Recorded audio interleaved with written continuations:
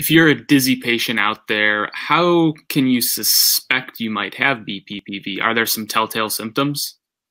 Yeah, so BPPV is going to be a sudden burst of dizziness. There's no denying that it is literally like this, smack you upside of the head, boom, firecracker dizziness that starts.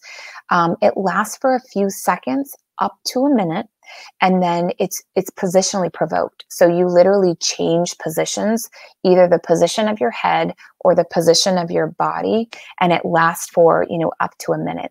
Um, One of the most important things we ask patients is when they lay down in bed at night. So you lay down, you're on one pillow, you roll to the right side or you roll to the left side.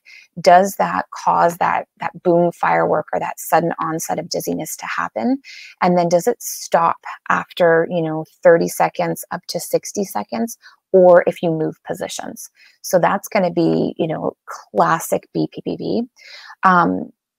The other thing is going to be, does it stop after a minute or does it stop after you move out of that position? So, symptoms that are lasting for minutes, hours, or days, that's not BPPV.